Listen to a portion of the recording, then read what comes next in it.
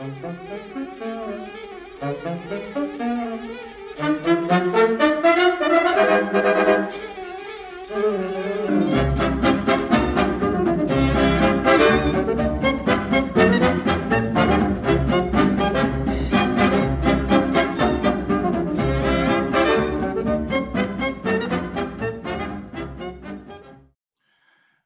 present solar theory depends on the belief that matter and gravity are inextricably bound together, that one always determines the amount of the other. However, if nature allows for gravity to be created with less mass, then observations that have been at odds with present models start to fall into place. But how can you have more gravity with less mass? That's what this video is all about.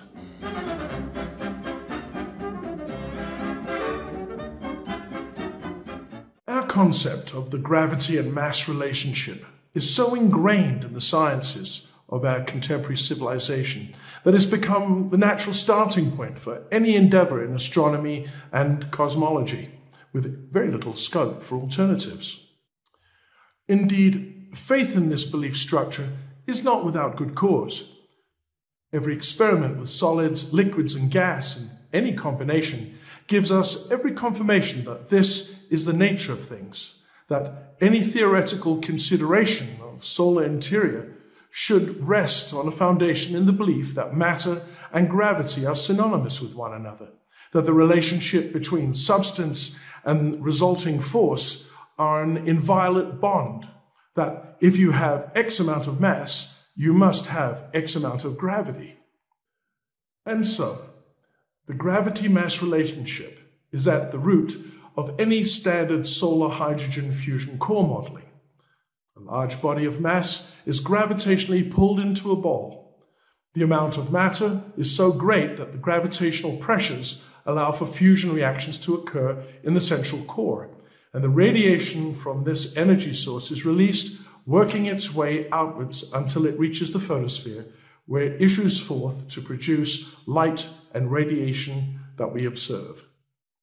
This is essentially the solar model that has been standard since the 1950s. But all is not well. Ever since the inception of the core model, a gradual store of observations have accrued that decidedly do not conform to this model. Taken individually, these disparate sets of data can be rationalized, set aside as curious anomalies, observations that are eventually expected to be explained and incorporated into the solar hydrogen fusion core model at some future date. But when taken as a sum, these seemingly small contradictory observations build a picture completely at odds with the present solar model, so much so as to make it untenable. So let us briefly examine these observations.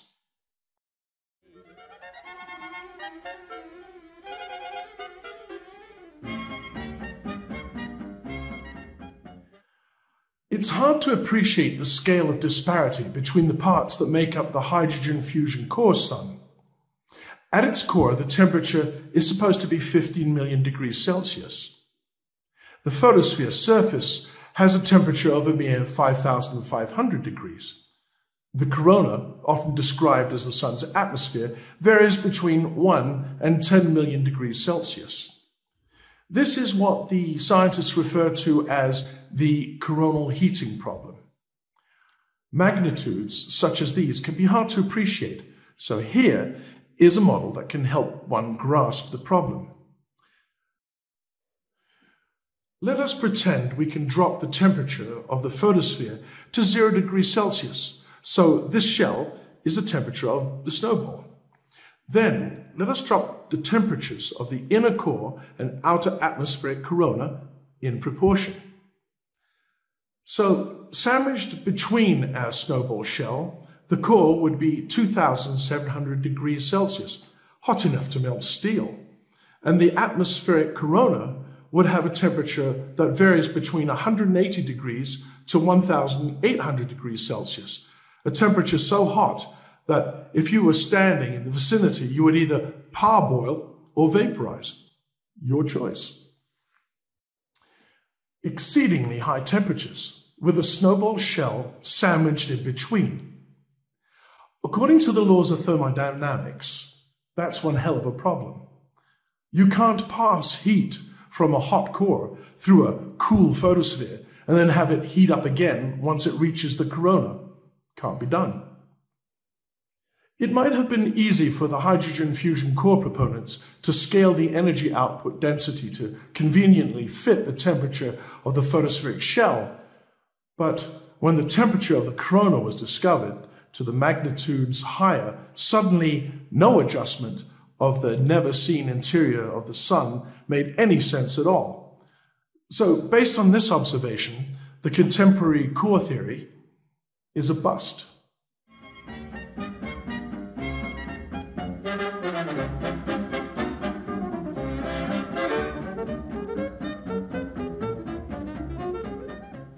One of the earliest and most impressive observations that can be made of the Sun are sunspots, dark blemishes that appear on the photosphere from time to time. These usually come in pairs. They're depressions in the photosphere and let us see a little further into the Sun. Issuing from these, immensely powerful magnetic fields blast outwards and link to their neighboring opposite polarity sunspot twin. And at the same time, sunspots are associated with various plasma configurations we can observe directly above the photosphere. Seen through the filter of the hydrogen fusion core theory, this darkening of sunspots begs explanation for obvious reasons. With a hypothetical solar core temperature of 15 million degrees Celsius, shouldn't such holes revealing a peak further into the Sun not give us sunspot lights rather than the dark sunspots we observe? And so a convoluted justification is necessary for the darkening of sunspots in the photosphere, the proposition that magnetic fields are somehow the cause of sunspot darkening. However, two glaringly obvious contradictions stand out in stark relief. First, after the magnetic fields punch through the photosphere, creating cooler sunspots, these same fields then rise into the solar atmosphere, where they magically cause the temperature to rise magnitudes higher than the origins of the sunspot. Did the magnetic fields somehow change? To confound the problem, this is a case of hot to cold to hot, and does not sit well with the laws of thermodynamics. A hot core, then cold holes through which magnetic fields emanate, proceeding to interact in the solar atmosphere at temperatures which are magnitudes hotter than they were at the sunspot level. And so, convoluted, hand-waving explanations are necessary for the hydrogen fusion core theory to be viable, and frankly, these stretch credibility. Secondly, the hydrogen fusion core theory then has to go on to explain the darkening in the actual sunspot depression, when it is obvious to the casual observer that the core of 15 million degrees ought to exhibit a bright interior, not darker. Based purely on observation, and setting aside our preconceived notions of a solar interior, sunspots offer us a plain explanation that, however much contemporary theory desires the opposite, there is no evidence for a hydrogen fusion core. Put simply, observation would suggest that it is not there.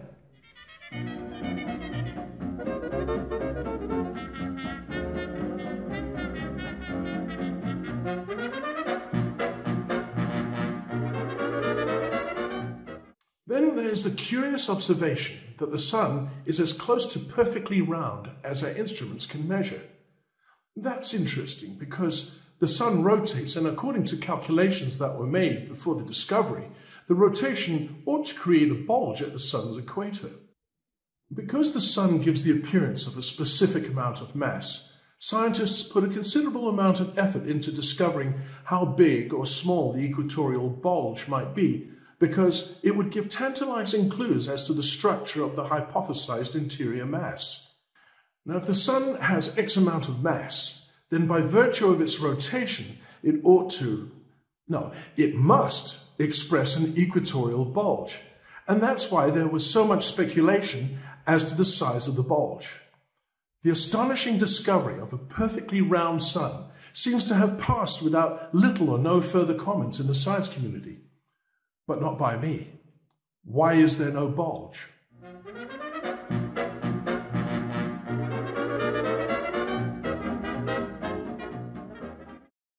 There's no doubt that magnetic braking exists, but does it apply to stellar evolution?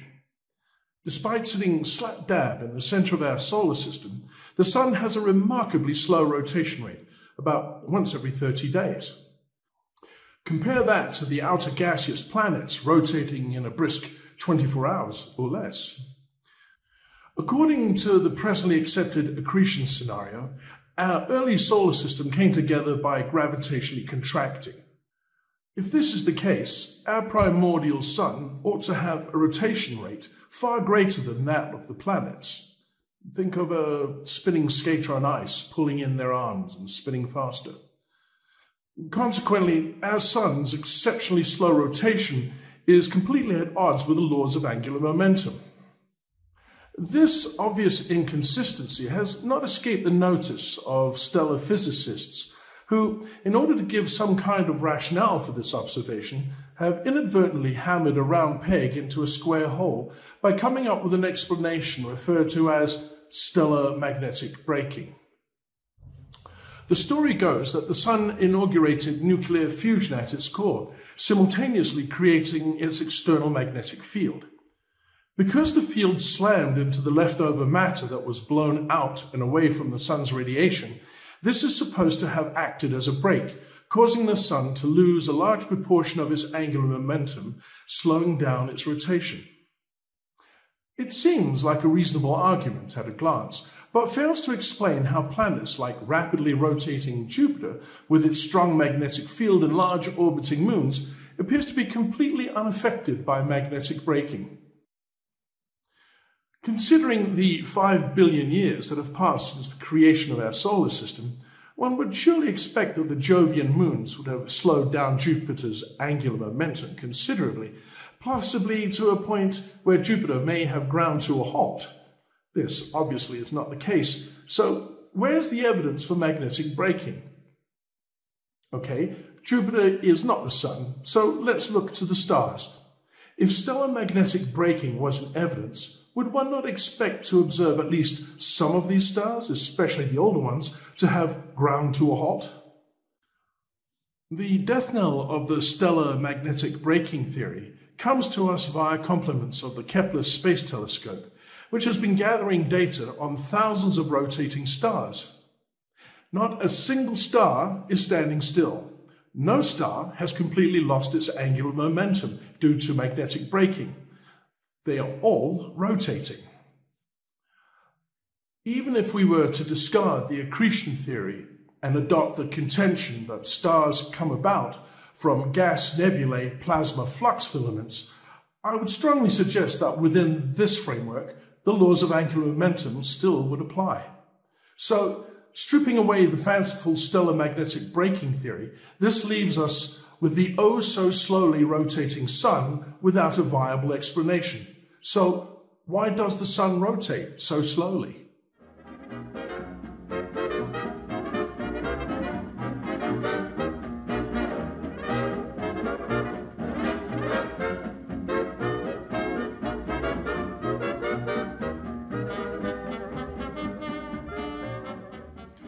In the 1960s, it was discovered that the Sun vibrates, rather like a bell.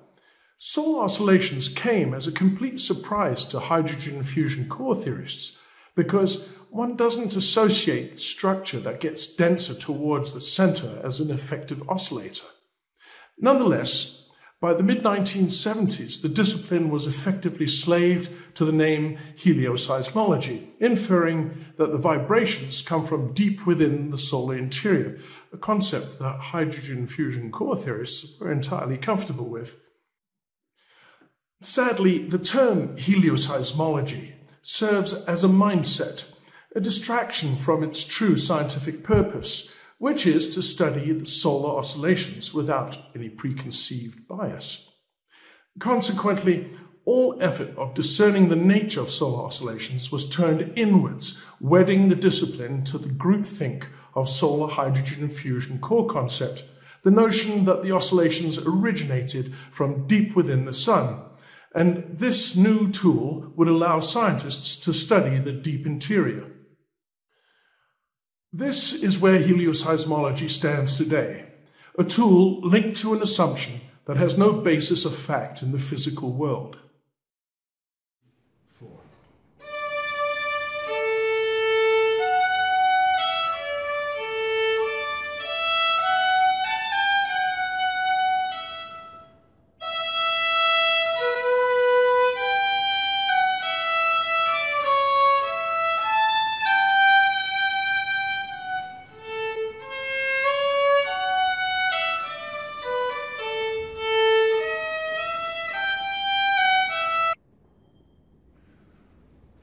So, what was I listening to?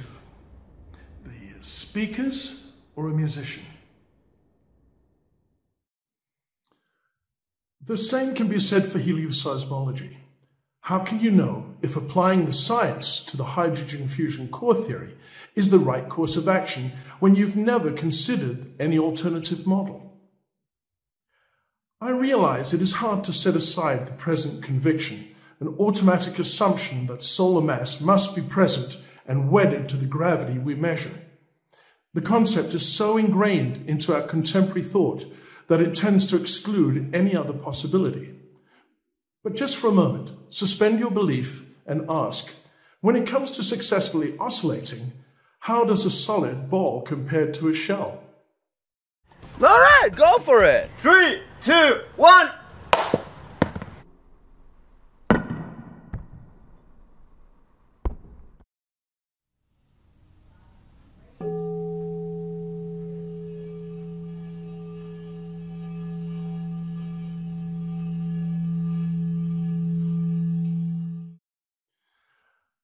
Based on the data gathered from the oscillating sun, I would suggest that the assumptions that have been made can be, and ought to be, challenged.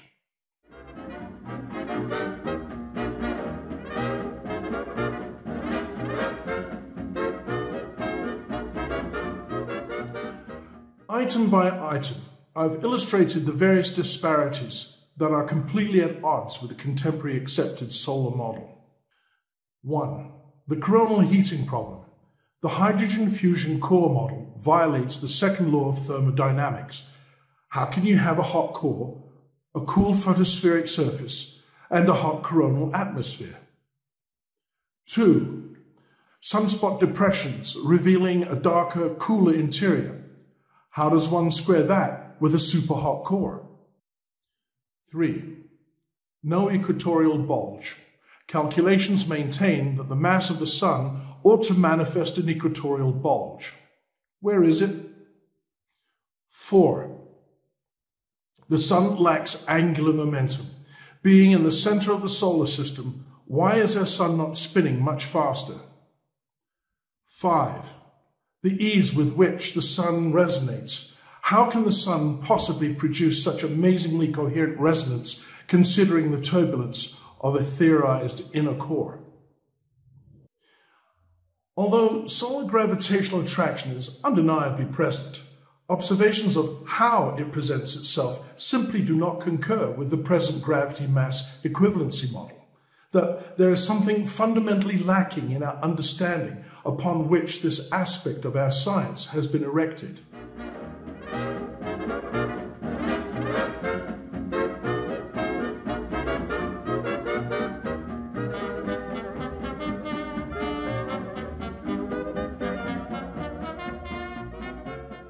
So let us put the hydrogen fusion core theory aside and build a sun from scratch, just by using the observational data that's available.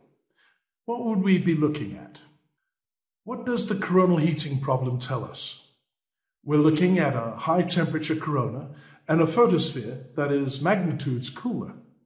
Would it not make sense that whatever is going on below the photosphere shell ought to be cooler still? As an observational confirmation to the previous statement, Sunspots, these cooler, darker depressions in the photosphere, offer an even more blatant hint that the interior is a further drop in temperature. And this would be in accordance with the laws of thermodynamics, a temperature gradient going all in the same direction, from cooler to hotter. So let us assume that, however extraordinary it might seem, what lies below the photosphere is precisely what observation presents, a darker, cooler interior. If our rotating sun contains the mass our contemporary science ascribes to it, there must be an equatorial bulge. It's not there. So, setting aside the sun's gravitational attraction for a moment, the simplest and most straightforward way to explain the lack of equatorial bulge is to embrace the seemingly impossible, that the perceived mass of the sun simply isn't present. So, following the tenets of observational evidence, let us remove the mass from inside the sun, leaving only the photospheric shell. Am I enjoying this? Considering the velocity with which the outer planets rotate, the sun would appear to lack angular momentum. It doesn't spin fast enough.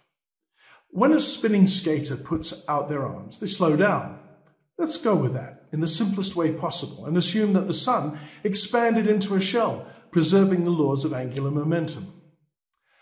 And last, the ease with which the sun resonates. So, let the sun resonate in the most obvious and unhindered way.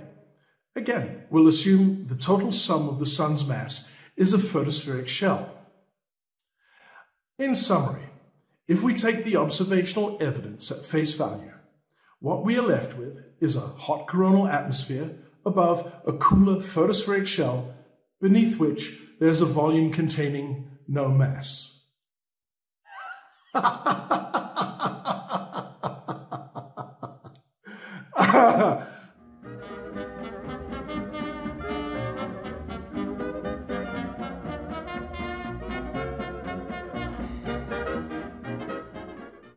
The assemblage just described fits the sun in every way, but I suspect demands explanation.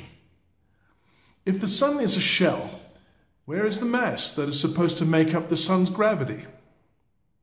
Our contemporary mindset understandably considers the relationship between mass and gravity inviolate, that if you have X amount of mass, you have X amount of gravity.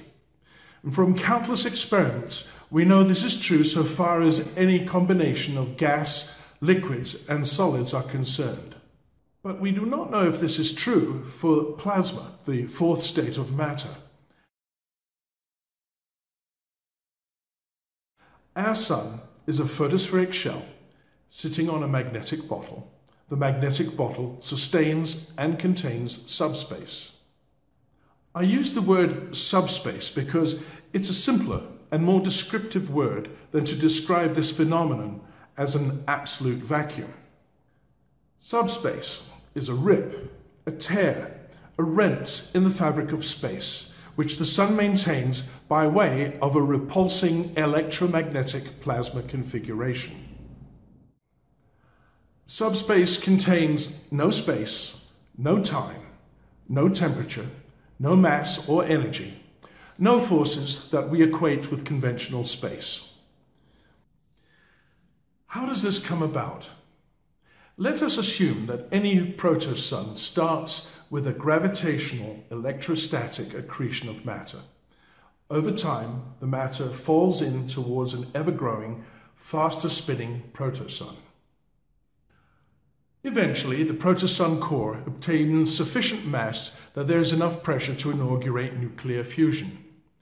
The fusion event takes place in a sea of superhot matter, a plasma, which is a unified state due to the dynamo effect, and it is here that we branch away from the standard hydrogen fusion core model.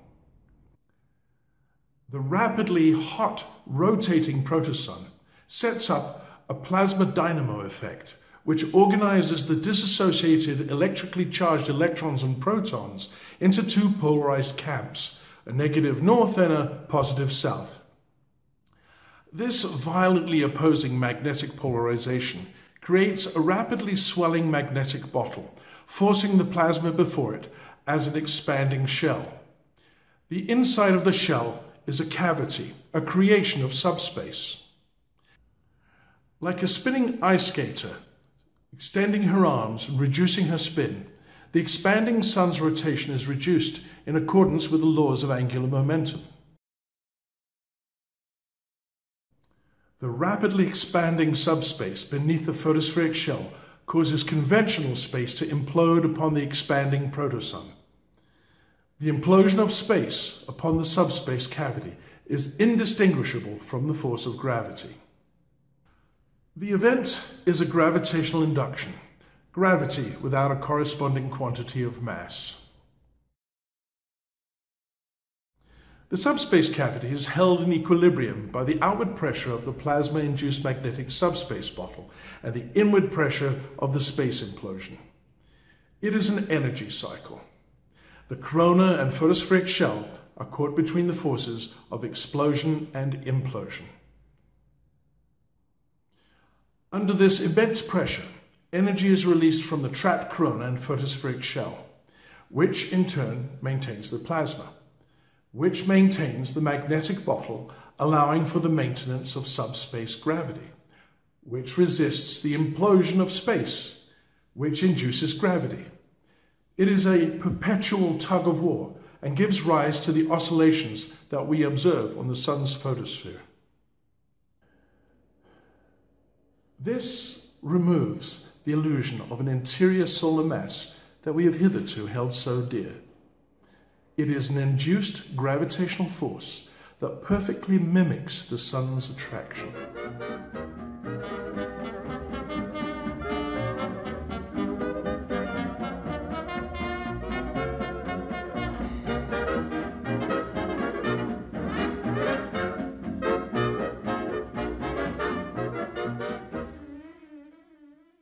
I think at this point it would make sense to describe and illustrate what subspace is and what it isn't.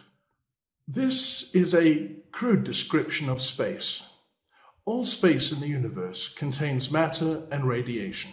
There are no exceptions. However rarefied, all space is a potential expression of pressure. Attempting to empty rarefied pressure produces temporary virtual particles, ghosts that come into existence and then disappear. Hollow is defined as a space with nothing in it, except, of course, space. Empty is a more descriptive word for subspace, in that it can describe a volume with no space in it. A volume of subspace contains no time, no temperature, no radiation, no matter, no virtual particles. Subspace cavities cannot be directly observed. It is only by virtue of the gravitational implosion of space and the consequent energy that is emitted that allow us to determine the existence of subspace. This implosion has a violence equal to the initial creation of subspace. So we're talking E equals mc squared annihilation events here. And that's a pretty good description of our sun. Now, maintaining that gravity-inducing subspace exists could easily be dismissed as wild speculation, the feverish imaginings of an overactive mind. For this reason, I have devised a rudimentary sketch of a laboratory experiment that contests presently accepted electromagnetic gravitational dogma. A search through years of scientific journals and the web in general suggests that no attempt to date has been made to discern if gravitational induction is present at the moment of electrical discharge. I suspect there are two reasons for this. The first reason is due to the assumptions made of the behavior of electromagnetism by Hans Christian Ørsted in 1824, the basic tenets of which have not been revised or revisited in a contemporary setting. Ørsted and his successors simply did not have the tools sensitive enough to discern any weak interaction between the electromagnetic and gravity. The second reason is simply that it has not occurred to anyone to pursue this avenue because of the presumption of present electromagnetic dogma, which has been reinforced by almost 200 years of assumption. Fortunately, with the contemporary tools now available, it is possible to determine photon trajectory, and so this is fertile ground for laboratory experimentation. With the advent of a new generation of lasers that have the precision capacity of 1 × 10⁻15 centimeters, and the now available highly sensitive interferometers, the experiment has more than a good chance of yielding a result that can determine one way or another if subspace exists. According to present theory, photons are not responsive to electromagnetic fields. Only gravity can alter the path of an unobstructed photon. Consequently, a laser beam of photons passing an electrical discharge and arriving at an interferometer is expected to denote no deviation caused by the discharge. This is an untested assumption. I propose that the interplay of electrons and protons in a magnetically organized plasma, such as one sees in lightning, produce momentary filaments of subspace. At the moment of their existence, these subspace filaments induce gravity without a corresponding quantity of mass. The rapid contraction and accompanying thunderclap at the collapse of a lightning discharge is, at its root, an induced gravitational event. So, in our experiment, as the photons from the laser beam pass an artificially powerful induced electrical discharge, such as a Z-pinch, the photon path will be slightly diverted by the momentarily gravitational induction caused by subspace, and their arrival at the interferometer target will denote this. When one discounts the gravitational presence of the electron-proton mass that makes up the actual plasma discharge, there will be a further photon deviation that this mass cannot be accounted for, leaving little doubt that there is a gravitationally induced deviation of the photon. The experiment is repeatable and will confirm the observation.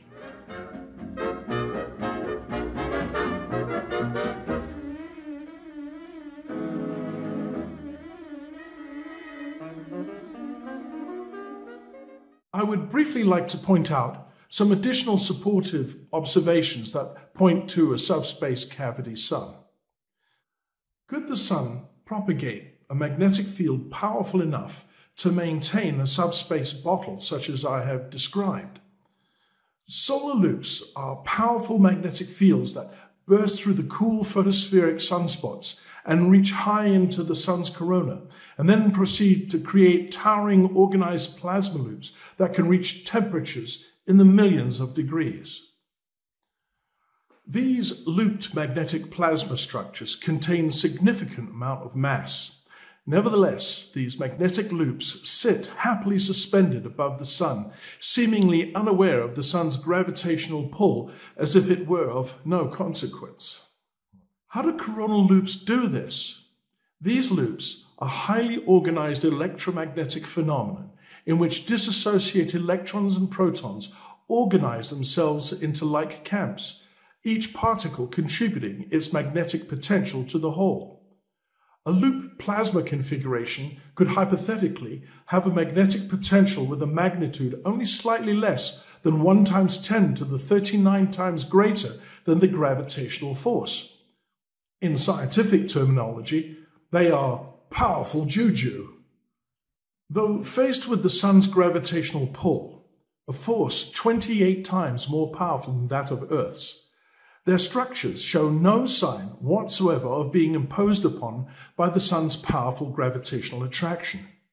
Solar coronal loops are a pretty blatant hint that the sun's subterranean magnetic field is a force to be reckoned with, and it is sobering to consider that the loops are merely fading, temporary visitors below the solar shell, a pallid show of force compared to what must be magnitude-stronger magnetic fields that lurk beneath the sun's photosphere. Fields certainly strong enough to maintain a subspace magnetic bottle.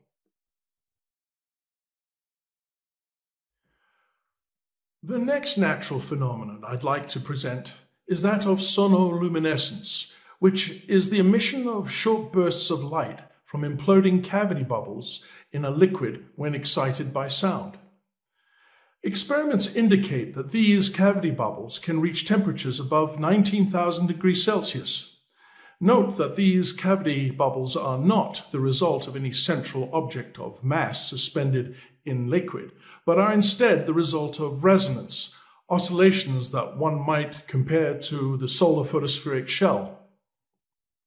Another point of interest: when a gun is fired underwater, the bullet produces an extremely low pressure cavity.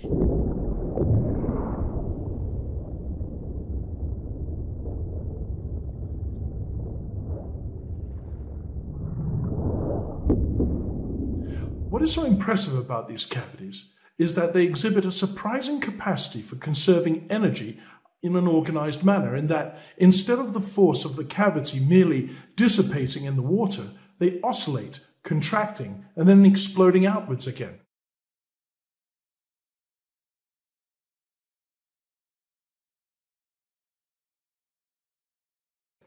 These cavities can do this several times before the energy is expended. I believe this to be a rudimentary action, a lower energy version of the two forces that continuously battle for dominance in solar propagation, a continual magnetic expulsion creating subspace, and the corresponding implosion of space upon it. The cavity created by a gunshot in water is a miniature low-energy mimic of the sun's oscillations, an eternal battle of implosion and explosion that we observe through the science of helioseismology. Then there is the mantis shrimp that kills its prey by creating cavities so energetic that they produce light and temperature comparable to the surface of the sun.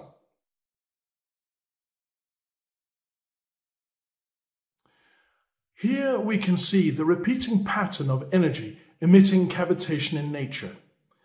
It is not necessary to describe a dense interior in order to propagate energy. My final observation of note is the lightning initiation problem in thunderclouds. The problem is that the measured charge between the two clouds appears to be way too weak to inaugurate a lightning discharge between the two. And after the lightning is inaugurated, how does the lightning propagate for tens of miles through clouds? How do you turn air from being an insulator into a conductor? This puzzle could conceivably be solved if lightning is a spiral of electrons and protons temporarily producing a subspace filament within. This filament becomes a superconductor highway that allows for the unobstructed flow of electrical current. I acknowledge that the concept presented here is a brutish thumbnail outline, perhaps not unlike Aristarchus plopping the sun into the center of the solar system with exceedingly little data to back up the concept. But there are too many repetitions in nature that begs for this hypothesis to be taken under consideration and seriously investigated. With the observations present, it certainly aligns itself to a much greater extent than that of the hydrogen fusion core theory, which scientists slavishly subscribe to with a cultish zeal on par with that of our 2,000-year geocentric dark age. Will humanity have to laboriously trudge down yet another dark path of our own creation? It is presently popular for quantum mechanics scientists to claim that absolute vacuum or subspace is not possible, that the dictates of vacuum mechanics on this largely unknown frontier would have it that subspace cannot exist. But then again, less than 100 years ago, knowledgeable scientists claimed that aircraft could not fly faster than the speed of sound. I do understand the proposal offered here gives birth to a plethora of questions. How does subspace that gives rise to the magnetic bottle deflect all radiation? Is it something in the nature of subspace itself? I cannot answer this. Also, from Earth geology, we have a pretty good idea that the Sun has been around for about 5 billion years. How is it then that the matter that makes up the photosphere shell has not long since exhausted its fuel, causing subspace to collapse with an almighty pop? We are in a time when the Voyager space probes are at the very frontier of our solar system, and we are discovering that this heliospheric boundary where the sun's envelope meets galactic space is much more complex than the bow of a ship ploughing through an ocean. Quite the contrary, we are discovering that there is a complex exchange of magnetic fields, radiation and particulate matter between the solar envelope and the galactic space surrounding it. We have a pretty good idea that as the sun orbits the galaxy, the shock wave of the sun's magnetic field impacts external space, causing statically charged particles to be captured and ride the sun's magnetic fields into the poles, where they are absorbed, somewhat reminiscent of a feeding mechanism. Could this be the function of what is turning out to be a surprisingly complex outer heliosphere shell? That as the sun orbits about the galaxy, meandering through gas and dust clouds, that it is using gravitation and the magnetic heliosphere to graze and maintain the sun's photosphere? Another thought which I base on laboratory-proven observations is that at the boundary of almost perfect vacuums, virtual particles spring into life. So could it be that for a monster magnetic bottle full of subspace, virtual particles are just child's play in comparison? Rather, that the electrons and protons, or perhaps whole hydrogen atoms, spring forth from the subspace? It just seems so unintuitive, but the observations we already have force me to contemplate it. I'm sure you can think of other questions, or if I'm fortunate, the solutions. Thank you for watching this presentation all the way through. I'm impressed. Goodbye.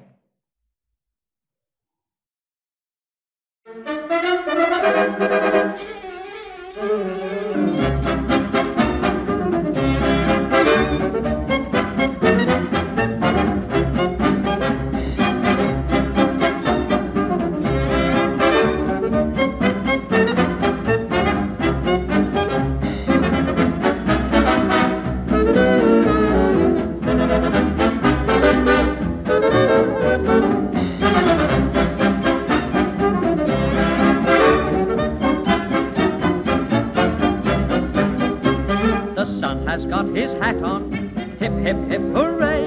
The sun has got his hat on and he's coming out today. Now we'll all be happy, hip, hip, hip, hooray! The sun has got his hat on and he's coming out today. So jump into your sunbath, hip, hip, hip, hooray! The sun has got his hat on and he's coming out today. All the little birds are singing, all the little gnats are stinging, all the little bees in twos and threes, buzzing in the sun all day.